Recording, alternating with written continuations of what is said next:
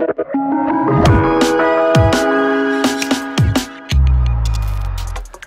I'm Chad here with DT Swiss.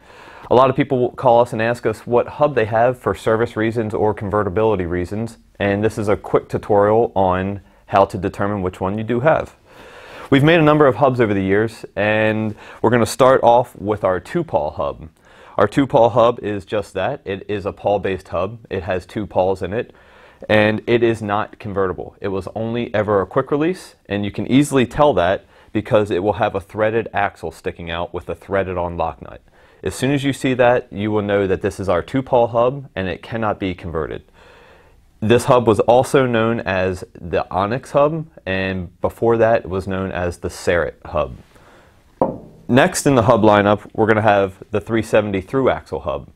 This hub is fully convertible and can accept multiple different free hub bodies for the different standards that are out there. The benefits with this one, it utilizes the same end cap kits as our Star Ratchet hubs, and it's very easy to service and maintain.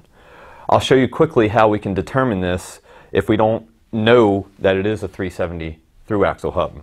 We're going to go over to our vise with our soft jaws because we don't want to mar up the hub end cap if you use the steel jaws. So we have aluminum soft jaws in there. We're going to lock that drive side end cap into the vise, and we're going to just quickly pull that hub off of there. That end cap is held on with an O-ring, so once it comes off, once you break that O-ring free, it comes off very easily.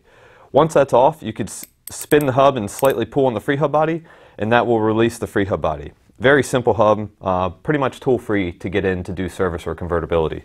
You can tell from here it has 3 Pols, hence the name, the 3-Pol hub.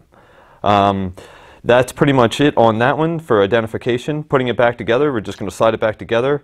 When it starts to come together and the Pols are going to engage, you don't want to force that. You want to slightly spin it backwards to help those Pols engage, and then it'll be back together with the end cap. Pop that on, and it's ready to go again. So now that we have our 3-Pol 370 hub identified, we're going to move on to the Ratchet Hub. The Ratchet Hub has been made for a number of years now, and it's had a number of names throughout the years and a number of different models. Currently we make the 180, 240, 350 hub in Star Ratchet platform. With this hub, it will use the same end caps as the 370 3-Pol, and it also is able to do multiple different free hub bodies for the different drivetrain systems that are out there.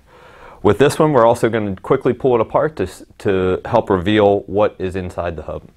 So we're going to go back over to our trusty vise with our soft jaws, and once we're going to lock that end cap into the vise again, and we're going to do the same exact thing by pulling upward on that, maybe giving it a little bit of a rock to help break that O-ring free. Once that's off, you can see there's our end cap, and again we're going to just slightly pull that off and you expose the ratchets. On this one, you could tell by there is no 3 Pols. The free hub body does look different, and here is your ratchet plates. There's our Star Ratchet hub.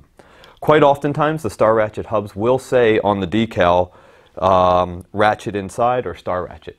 That's another determining factor, but if you don't have those clues, that is your quick tutorial on how to determine which hub you have. If you have any further questions, please visit our website at www.dtswiss.com.